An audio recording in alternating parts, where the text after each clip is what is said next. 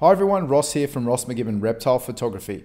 Now I'm in a very remote part of outback Queensland at the moment, and I'm filming one of Australia's most stunning and most rare highly venomous snakes. It's called the Collett's snake. And the Collett's snake is one of 8 black snake species, and it's closely related to the Australian mulga snake and the red-bellied black snake. And those of you that are familiar with black snakes, you'll understand that when they get in close proximity to humans, they can become quite defensive. And you're about to see some defensive posturing from this snake, and I want to talk you through this behavior because a lot of people mistake it for aggressive attacking, and really the snake's just trying to defend itself because it thinks I'm a large predator. So just as I freeze this frame, you'll notice that the snake has a closed mouth during this defensive lunge at me, and that indicates to me that the snake isn't trying to bite me, and that's not what its intent is. Its intent is just to look big and scary and put me on the back foot, and it needs this behavior so that in the wild they can stay safe from predators.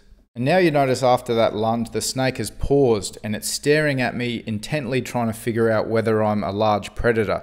Because try and remember that this snake has probably never seen a human before, let alone been this close to one.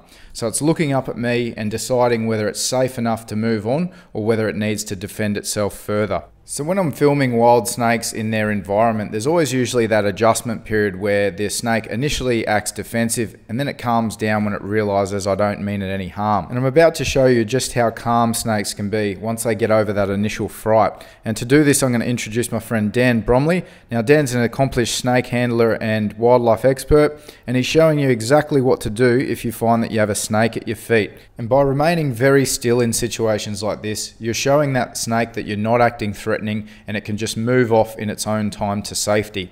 And you can clearly see this snake is no longer interested in defending itself, and it just wants to make it to this small washout where it believes it might be able to get underground and get to safety.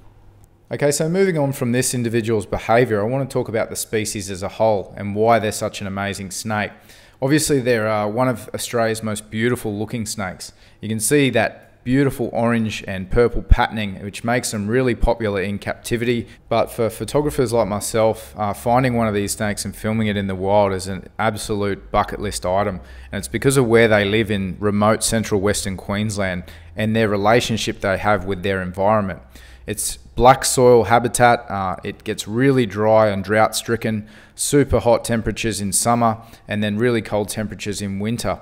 And to escape those extreme temperatures, this snake needs to live underground in cracking clay habitat like this. So they only emerge to feed and obviously find a mate and move from shelter to shelter site. So it means that the general public hardly ever see this snake. And I've also heard of fellow colleagues trying to go out there and find this snake over 20 times and it hasn't happened, which gives you an idea of how rare this is and how amazing it is to capture footage of this snake in its natural habitat. So just as I pan down the snake here, you can see from a bird's eye view just how beautiful its coloration and pattern is. And this individual is probably about a 1.3 meter snake. Then I'm going to jump over and show you a little bit of behind the scenes footage of me photographing this snake.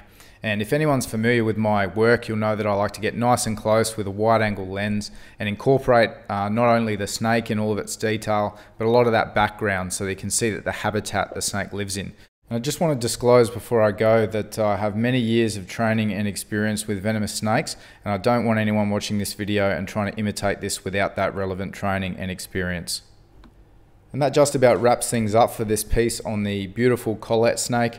I'll leave you now with some favourite photos that I got from the encounter, and if you'd like to purchase any of these prints, please go over to rmrphotography.com.au. Thanks for watching and take care everyone.